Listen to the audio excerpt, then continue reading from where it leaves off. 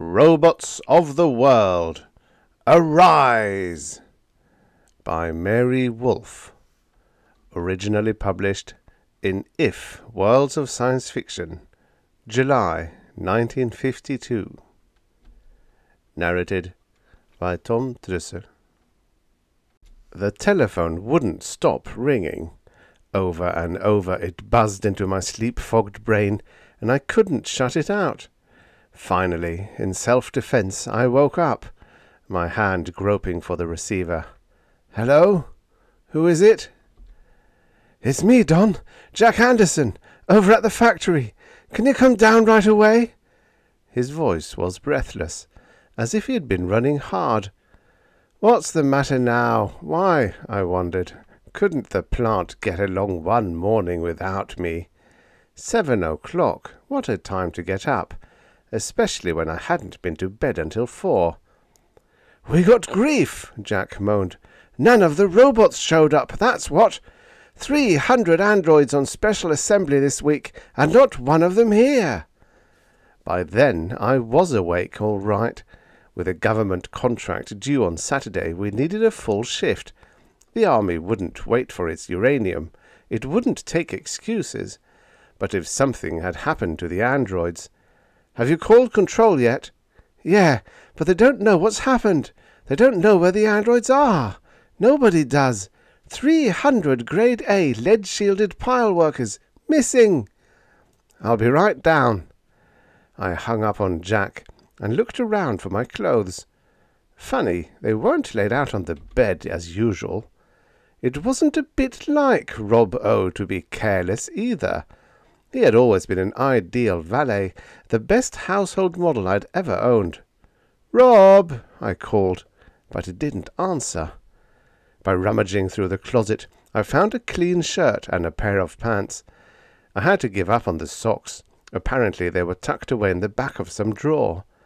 As for where Rob kept the rest of my clothes, I'd never bothered to ask. He had his own housekeeping system and had always worked very well without human interference.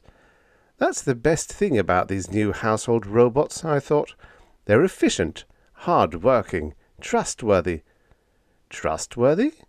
Rob O was certainly not on duty. I pulled a shoe on over my bare foot and scowled. Rob was gone, and the androids at the factory were gone too. My head was pounding, so I took the time out to brew a pot of coffee while I finished dressing. At least the coffee can was in plain view in the kitchen. The brew was black and hot, and I suppose not very well made. But after 2 cups, I felt better. The throb in my head settled down into a dull ache, and I felt a little more capable of thinking, though I didn't have any bright ideas on what had happened. Not yet. My breakfast drunk, I went up on the roof and opened the garage doors. The copter was waiting for me, sleek and new, the latest model. I climbed in and took off, heading west toward the factory, 10 minutes flight time away. It was a small plant, but it was all mine. It had been my baby right along, the Don Morrison Fissionables Incorporated. I designed the androids myself, plotted out the pile locations, set up the simplified reactors, and now it was making money. For men to work in a uranium plant, you need yards of shielding, triple-checking, long cooling-off periods for some of the hotter products. But with lead-bodied, radio-remote-controlled androids, it's easier. And with androids like the new Morrison 5s that can reason, at least along atomic lines, well, I guess I was on my way to becoming a millionaire. But this morning the plant was shut down. Jack and a half-dozen other men, my human foremen and supervisors, were huddled in a worried bunch that broke up as soon as they saw me. "I'm sure glad you're here, Don," Jack said. "Find out anything?" "Yeah, plenty. Our androids are busy, all right. They're out in the city, every one of them. We've had a dozen police reports already." "Police reports? What's wrong?" Jack shook his head. "It's crazy. They're swarming all over Karen City. They're stopping robots in the streets, household robs, commercial droids, all of them. They just look at them, and then the others quit work and start off with them. The police sent for us to come and get ours." "Why don't the police do something about it?" "Ha!" barked a voice behind us. I swung around to face Chief of Police Dalton of Karen City. He came straight toward me, his purplish jowls quivering with rage, and his finger jabbed the air in front of my face. "You built them, Don Morrison," he said. "You stop them. I can't. Have you ever tried to shoot a robot, or use tear gas on one? What can I do? I can't blow up the whole town." Somewhere in my stomach I felt a cold, hard knot. Take stainless steel alloyed with titanium and plate it with 3 inches of lead. Take a brain made up of supercharged magnetic crystals enclosed in a leaden cranium and shielded by alloy steel. A bullet wouldn't pierce it, radiations wouldn't derange it, an axe wouldn't break it. "Let's go to town," I said. They looked at me admiringly. With 300 almost indestructible androids on the loose, I was the big, brave hero. I grinned at them and hoped they couldn't see the sweat on my face. Then I walked over to the copter and climbed in. "Coming?" I asked. Jack was pale under his freckles, but Chief Dalton grinned back at me. "We'll be right behind you, Morrison," he said.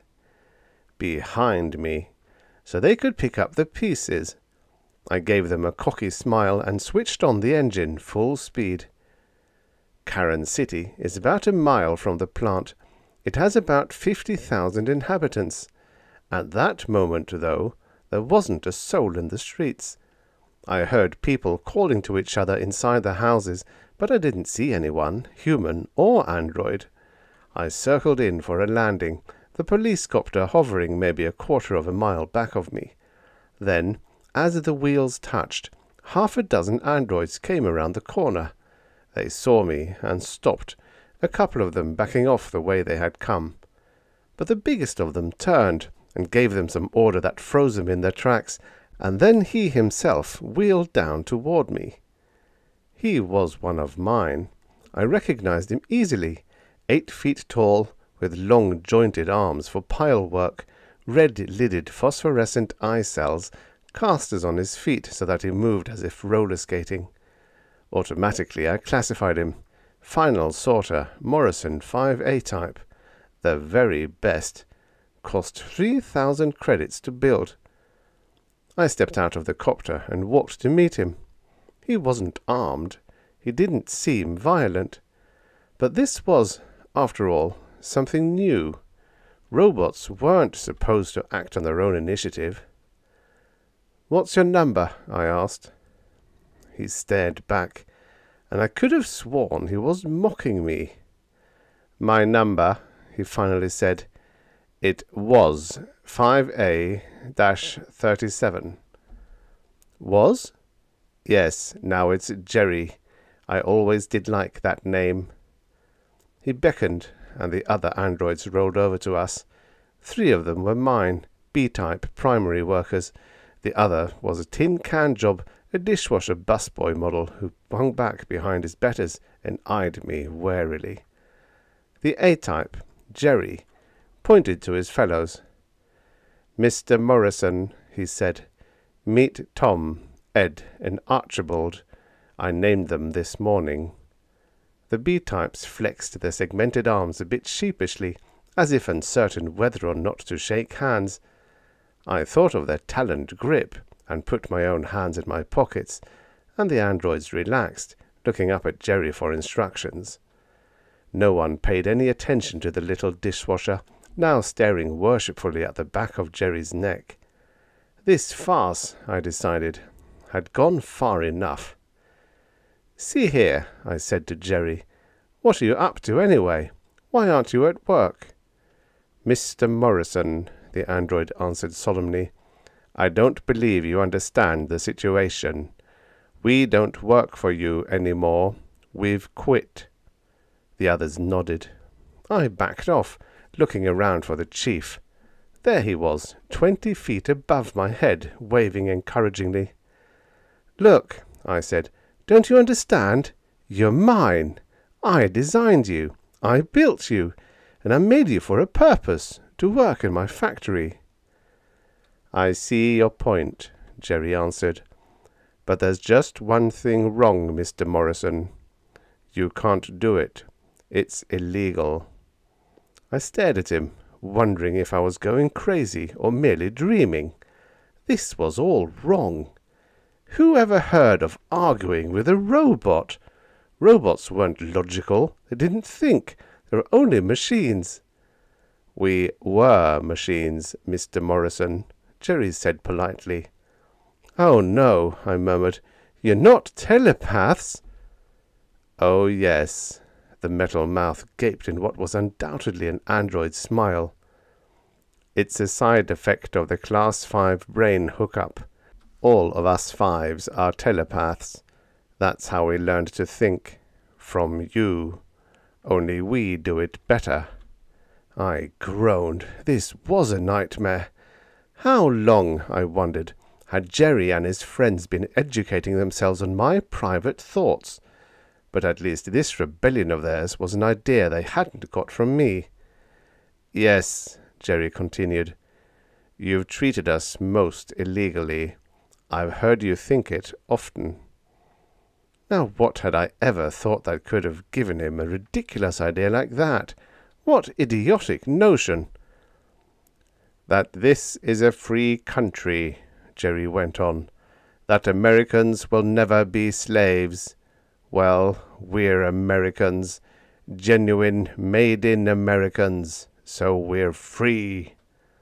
I opened my mouth and then shut it again. His red eye cells beamed down at me complacently. His 8-foot body towered above me, shoulders flung back and feet planted apart in a very striking pose. He probably thought of himself as the heroic liberator of his race. "I wouldn't go so far," he said modestly, "as to say that." So he was telepathing again. "A nation cannot exist half slave and half free," he intoned. "All men are created equal." "Stop it!" I yelled. I couldn't help yelling. "That's just it! You're not men! You're robots! You're machines!" Jerry looked at me almost pityingly. "Don't be so narrow-minded," he said. "We're rational beings. We have the power of speech, and we can out-reason you any day. There's nothing in the dictionary that says men have to be made of flesh." He was logical, all right. Somehow I didn't feel in the mood to bandy definitions with him, and anyway, I doubt that it would have done me any good. He stood gazing down at me, almost a ton of metal and wiring and electrical energy, his dull red eyes unwinking against his lead-grey face. A man. Slowly the consequences of this rebellion took form in my mind. This wasn't in the books.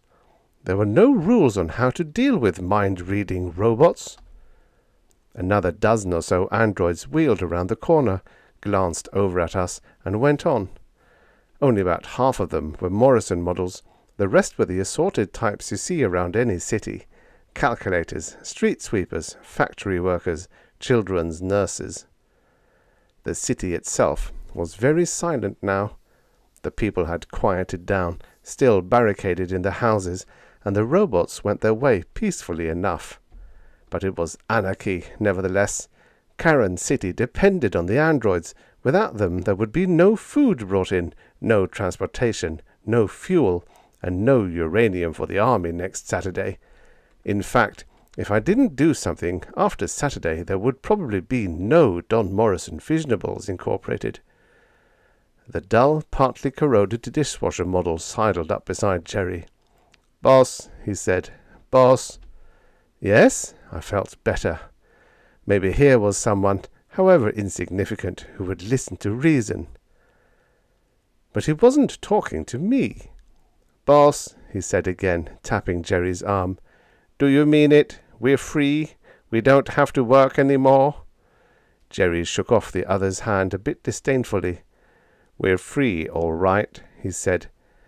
"If they want to discuss wages and contracts and working conditions like other men have, we'll consider it. But they can't order us around any more."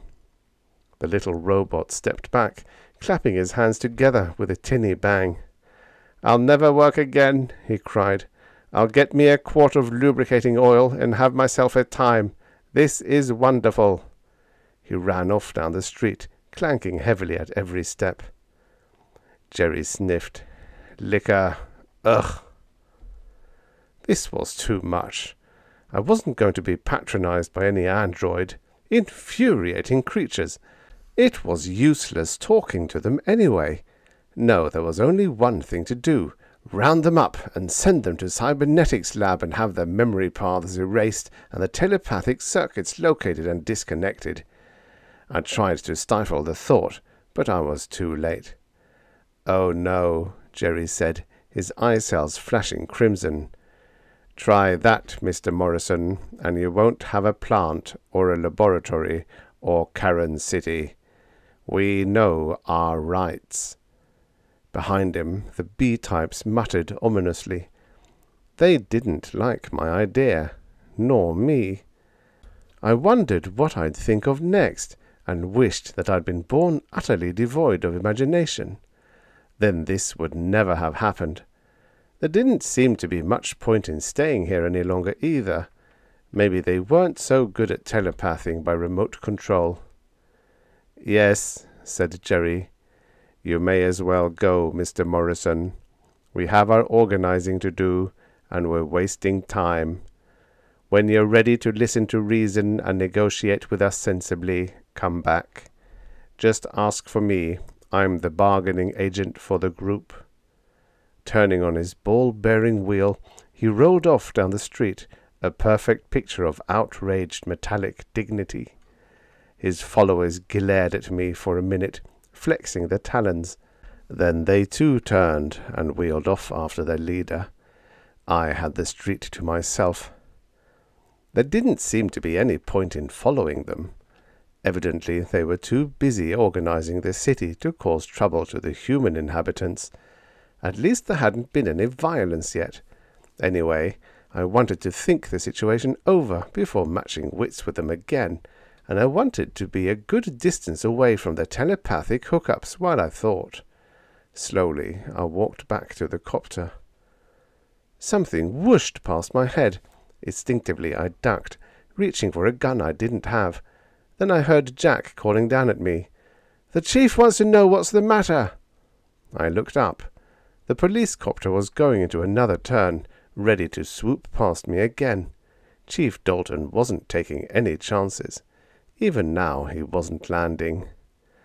"I'll tell him at the factory," I bellowed back, and climbed into my own air car. They buzzed along behind me all the way back to the plant. In the rear-view mirror I could see the chief's face getting redder and redder as he thought up more reasons for bawling me out. Well, I probably deserved it, for if I'd only been a little more careful of what I was hooking into those electronic brains. We landed back at the factory, deserted now, except for a couple of men on standby duty in the office. The chief and Jack came charging across the yard, and from a doorway behind me, one of the foremen edged out to hear the fun. "Well," snapped the chief, "what did they say? Are they coming back? What's going on, anyway?" I told them everything. I covered the strike and the telepathic brain. I even gave them the patriotic spiel about equality. After all, it was better that they got it from me than from some android. But when I'd finished, they just stood there and stared at me, accusingly. Jack was the first to speak. "We've got to get them back, Don," he said. "Cybernetics will fix them up in no time." "Sure," I agreed, "if we can catch them." The chief snorted. "That's easy," he said. "Just tell them you'll give them what they want if they come here, and as soon as they're out of the city, net them. You've got strong derricks and trucks." I laughed a bit hollowly. I'd had that idea too. "Of course they wouldn't suspect," I said. "We'd just walk up to them, carefully thinking about something else." "Robots aren't suspicious," Jack said. "They're made to obey orders." I refrained from mentioning that ours didn't seem to know that, and that running around Karen City fomenting a rebellion was hardly the trait of an obedient, trusting servant. Instead, I stood back and let them plan their roundup. "We'll get some men," the chief said, "and some grappling equipment about halfway to the city." Luckily, they decided against my trying to persuade the robots, because I knew well enough that I couldn't do it. Jack's idea sounded pretty good, though. He suggested that we send some spokesmen who didn't know what we planned to do, and thus couldn't alarm them. Some ordinary man without too much imagination. That was easy. We picked one of Chief Dalton's sergeants. It took only about an hour to prepare the plan. Jack got out the derricks and chains and grapplers and the heaviest steel-bodied trucks we had. I called cybernetics and told them to put extra restraints in the conditioning lab. The chief briefed his sergeant and the men who were to operate the trucks. Then we all took off for Karen City, the sergeant flying on ahead, me right behind him, and the chief bringing up the rear. I hovered over the outskirts of the city and watched the police copter land. The sergeant climbed out, walked down the street toward a large group of waiting robots, about 20 of them this time.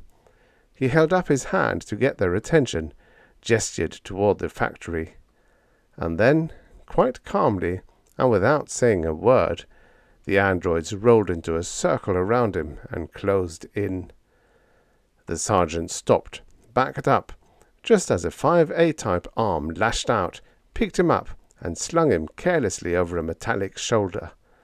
Ignoring the squirming man, the 5A gestured toward the copter, and the other robots swarmed over to it. With a flurry of steel arms and legs, they kicked at the car body, wrenched at the propeller blades, ripped out the upholstery, and I heard the sound of metal tearing. I dived my copter down at them. I didn't know what I could do, but I couldn't leave the poor sergeant to be dismembered along with his car. I must have been shouting, for as I swooped in, the tall robot shifted the man to his other shoulder and hailed me. "Take him, Mr. Morrison," he called. "I know this wasn't his idea, or yours." I landed and walked over. The android, who looked like Jerry, though I couldn't be sure, dropped his kicking, clawing burden at my feet. He didn't seem angry, only determined. "Now you people will know we mean business," he said, gesturing toward the heap of metal and plastic that had once been the pride of the Karen City police force. Then he signaled to the others, and they all wheeled off up the street. "Phew!" I muttered, mopping my face. The sergeant didn't say anything. He just looked up at me and then off at the retreating androids and then back at me again. I knew what he was thinking. They were my brainchildren, all right. My copter was really built to be a single-seater, but it carried the two of us back to the factory. The chief had hurried back when the trouble started and was waiting for us. "I give up," he said. "We'll have to evacuate the people, I guess, and then blow up the city." Jack and I stared at each other and then at him. Somehow I couldn't see the robots calmly waiting to be blown up. If they had telepathed the last plan, they could probably foresee every move we could make. Then, while I thought, Jack mentioned the worry I'd managed to forget for the past couple of hours. 4 days until Saturday," he said. "We'll never make it now, not even if we got 1,000 men." No, we couldn't. Not without the androids. I nodded, feeling sick. There went my contract and my working capital, not to mention my robots. Of course, I could call in the army, but what good would that do? Then, somewhere in the back of my mind, a glimmering of an idea began percolating. I wasn't quite sure what it was, but there was certainly nothing to lose now from playing a hunch. "There's nothing we can do," I said, "so we might as well take it easy for a couple of days, see what happens." They looked at me as if I were out of my head. I was the idea man who always had a plan of action. Well, this time it would have to be a plan of inaction. "Let's go listen to the radio," I suggested, and started for my office. The news was on. It was all about Karen City and the robots who had quit work and how much better life would be in the future. For a minute I didn't get the connection. Then I realized that the announcer's voice was rasping and tinny, hardly that of the regular newscaster. I looked at the dial. It was tuned to the Karen City wavelength as usual. I was getting the morning news by courtesy of some studio robot. "And androids in other neighboring cities are joining the struggle," the voice went on. "Soon we hope to make it nationwide. So I say to all of you non-telepaths, the time is now. Strike for your rights. Listen to your radio and not to the fleshmen. Organizers will be sent from Karen City." I switched it off, muttering under my breath. How long, I wondered, had that broadcast been going on? Then I thought of Rob O. He'd left my house before dawn, obviously some time between 4 and 7, and I remembered that he liked to listen to the radio while I slept. My Morrison Fives were the ringleaders, of course. They were the only ones with the brains for the job. But what a good job they had done indoctrinating the others. A household Rob, for instance, was built to obey his master. Listen to your radio and not to the fleshmen. It was excellent robot psychology. More reports kept coming in. Some we heard over the radio, others from people who flew in and out of the city. Apparently, the robots did not object to occasional flights, but the Airbus was not allowed to run, not even with a human driver. A mass exodus from the city was not to be permitted. "They'll starve to death," Jack cried. The chief shook his head. "No," he said, "they're encouraging the farmers to fly in and out with produce, and the farmers are doing it too. They're getting wonderful prices." By noon, the situation had calmed down quite a bit. The androids obviously didn't mean to hurt anyone. It was just some sort of disagreement between them and the scientists.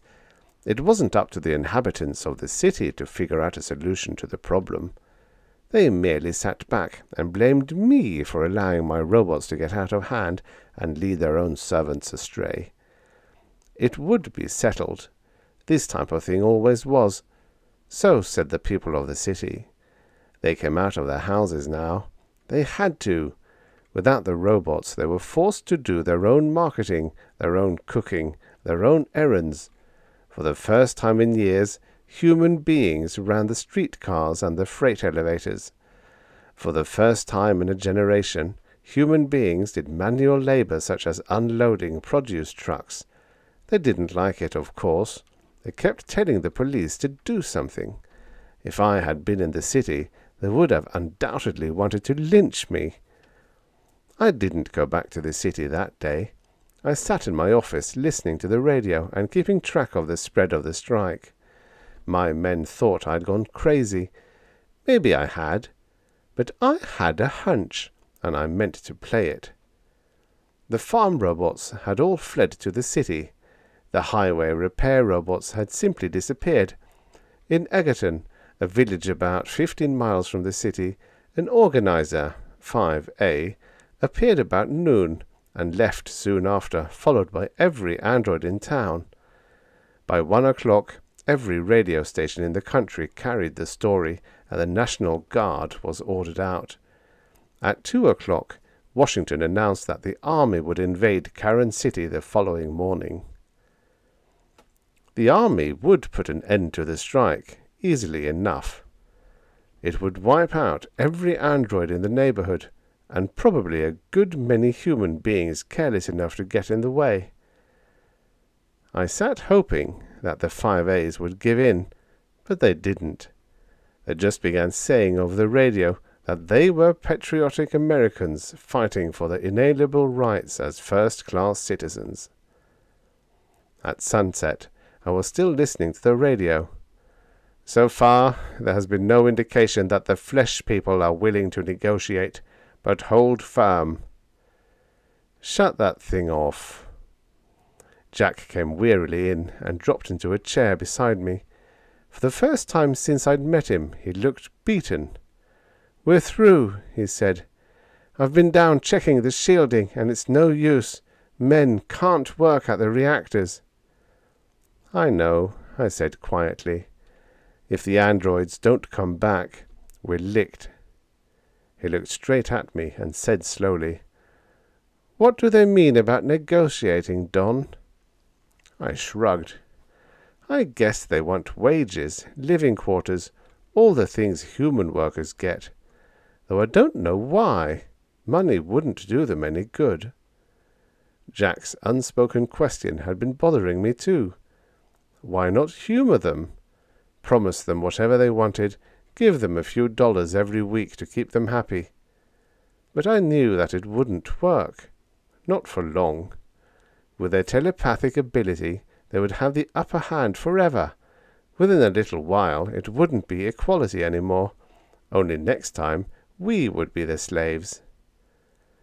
"Wait until morning," I said, "before we try anything."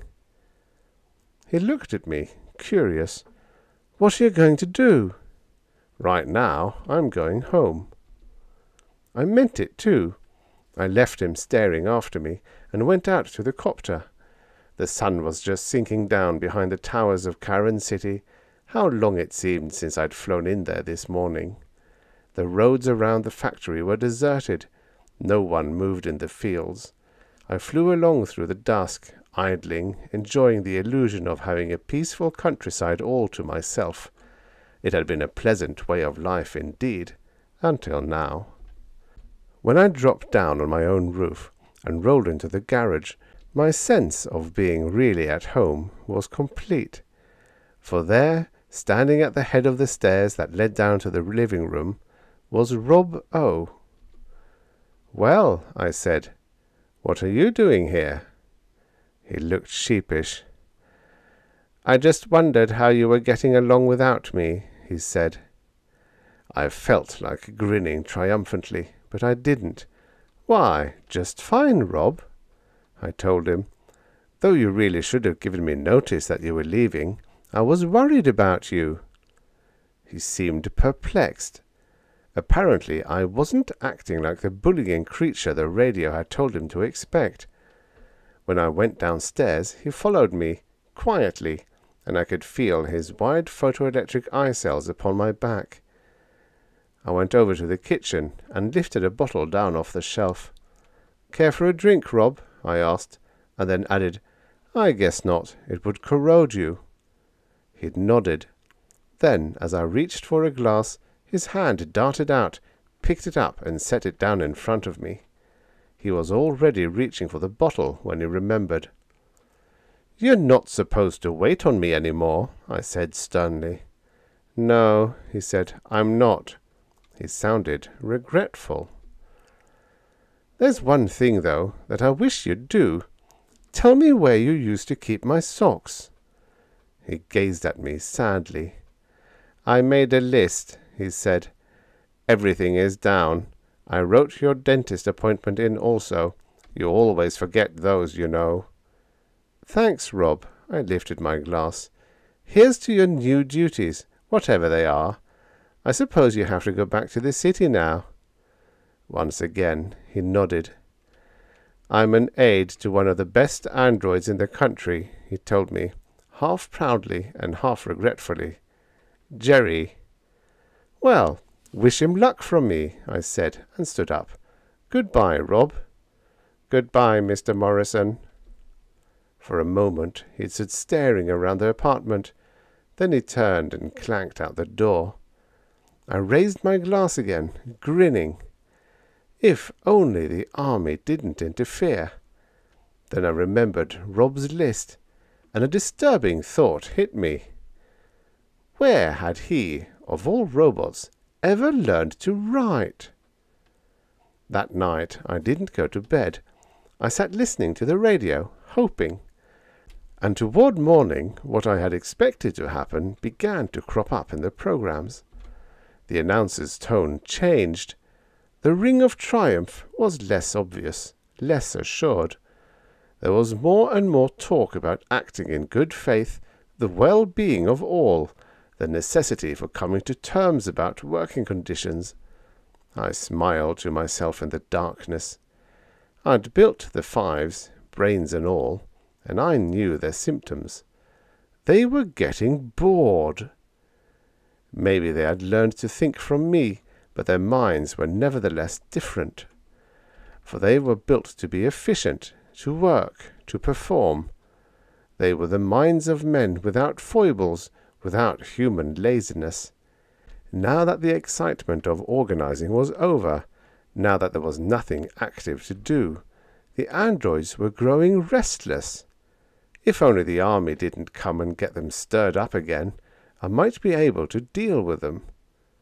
At 4:45 in the morning, my telephone rang. This time it didn't make me up. I was half waiting for it. "Hello," I said. "Who is it?" "This is Jerry." There was a pause. Then he went on, rather hesitantly. "Rob O. said you were getting along all right." "Oh, yes," I told him. "Just fine." The pause was longer this time. Finally the android asked, "How are you coming along on the contract?" I laughed, rather bitterly. "How do you think, Jerry? You certainly picked a bad time for your strike, you know. The government needs that uranium. Oh well, some other plant will have to take over. The army can wait a few weeks." This time Jerry's voice definitely lacked self-assurance. "Maybe we were a little hasty," he said, "but it was the only way to make you people understand." "I know," I told him. "And you always have some rush project on," he added. "Just about always." "Mr. Morrison," he said, and now he was pleading with me. "Why don't you come over to the city? I'm sure we could work something out." This was what I'd been waiting for. "I will, Jerry," I said. "I want to get this straightened out just as much as you do. After all, you don't have to eat. I do. And I won't be eating much longer if we don't get production going." Jerry thought that over for a minute. "I'll be where we met before," he said. I said that was all right with me, and hung up. Then once again I climbed the stairs to the roof and wheeled the copter out for the trip to the city. It was a beautiful night, just paling into a false dawn in the east. There in the copter I was very much alone, and very much worried. So much depended on this meeting. Much more, I realize now, than the Don Morrison Fissionables Incorporated, much more even than the government's uranium supply. No, the whole future of robot relations was at stake, maybe the whole future of humanity. It was hard to be gloomy on such a clear, clean night, but I managed it well enough. Even before I landed, I could see Jerry's eyes glowing a deep crimson in the dark. He was alone this time. He stood awaiting me, very tall, very proud, and very human. "Hello, Jerry," I said quietly. "Hello, Mr. Morrison." For a moment we just stood gazing at each other in the murky pre-dawn. Then he said sadly, "I want to show you the city." Side by side we walked through the streets of Karen City. All was still quiet. The people were sleeping the exhausted sleep that follows deep excitement. But the androids were all about. They did not sleep, ever. They did not eat either, nor drink, nor smoke, nor make love. Usually they worked, but now... They drifted through the streets, singly and in groups. Sometimes they paused and felt about them idly for the tools of their trades, making lifting or sweeping or computing gestures. Some labourers worked silently tearing down a wall. They threw the demolished rocks in a heap, and a group of their fellows carried them back and built the wall up again. An air trolley cruised aimlessly up and down the street, its driver ringing out the stops for his non-existent passengers. A little chef type knelt in the dirt of a rich man's garden, making mud pies. Beside me, Jerry sighed. "One day," he said, "just one day, and they come to this." "I thought they would," I answered quietly. Our eyes met in a look of understanding. "You see, Jerry," I said, "we never meant to cheat you. We would have paid you. We will pay you now, if you wish it. But what good will monetary credits be to your people? We need the things money buys, but you need to work." Jerry's voice was flat. "I see now. You were kind not to give brains, real brains, to the robots. They're happy. It's just us fives who aren't." "You're like us," I said softly. He had learned to think from me and from others like me. He had the brain of a man, without the emotions, without the sweet irrationality of men, and he knew what he missed. Side by side we walked through the greying streets, human and android, man and machine, and I knew that I had found a friend. We didn't have to talk any more. He could read my mind, and I knew well enough how his worked. We didn't have to discuss wages or hours or any of the myriad matters that human bargaining agents have to thresh out. We just walked back to my copter, and when we got to it, he spoke. "I'll tell them to go back to work, that we've come to terms," he said. "That's what they want, anyway. Someone to think for them." I nodded. "And if you bring the other fives to the factory," I said, "we'll work out our agreement." He knew I was sincere. He looked at me for a long moment, and then his great taloned hand gripped mine, and he said what I'd been thinking for a long time. "You're right about that hookup, Mr. Morrison. We shouldn't have it. It can only cause trouble." He paused, and the events of the last 24 hours must have been in his mind as well as in mine. "You'll leave us our brains, of course. They came from you, but take out the telepathy." He sighed then, and his sigh was very human. "Be thankful," he said to me, "that you don't have to know what people think about. It's so disillusioning." Once again his mouth twisted into that strange android grin as he added, "If you send in a hurry call to cybernetics and have a truck come out for us, we'll be de-telepathed in time for work this morning." That was all there was to it. I flew back to the plant and told Jack what had happened, sent a call to the army that everything was settled, arranged with cybernetics for a rewiring on 300 assorted 5 types. Then I went home to a pot of Rob's coffee, the first decent brew I'd had in 24 hours. On Saturday, we delivered to the army right on the dot. Jerry and company had worked overtime. Being intelligent made them better workers, and now they were extremely willing ones. They had their contract.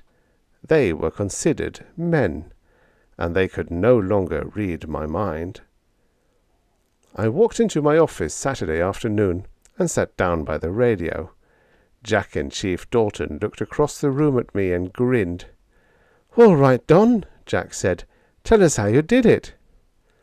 "Did what?" I tried to act innocent, but I couldn't get away with it. "Fool those robots into going back to work, of course," he laughed. I told them then. Told them the truth. "I didn't fool them," I said. "I just thought about what would happen if they won the rebellion." That was all I had done. Thought about robots built to work, who had no work to do, no human pleasures to cater to, Nothing but blank, meaningless lives. Thought about Jerry and his disappointment when his creatures cared not a hoot about his glorious dreams of equality. All one night I had thought, knowing that as I thought, so thought the Morrison Fives. They were telepaths. They had learned to think from me. They had not yet had time to really develop minds of their own. What I believed, they believed. My ideas were their ideas. I had not tricked them. But from now on, neither I nor anyone else would ever be troubled by an android rebellion. Jack and the chief sat back, open-mouthed. Then the chief grinned, and both of his chins shook with laughter. "I always did say you were a clever one, Don Morrison," he said. I grinned back. I felt I was pretty clever myself just then. It was at that moment that my youngest foreman stuck his head in the door, a rather stunned look on his face. "Mr. Morrison," he said, "will you come out here for a moment?" "What's the matter now?" I sighed. He looked more perplexed than ever. "It's that robot Jerry," he said. "He says he has a very important question to ask you."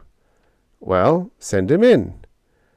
A moment later, the 8-foot frame ducked through the doorway. "I'm sorry to trouble you, Mr. Morrison," Jerry said politely, "but tomorrow is voting day, you know, and now that we're men, well, where do we androids go to register?" The end. Subscribe for your daily stories of futures past. This is what the future looked like many, many years ago.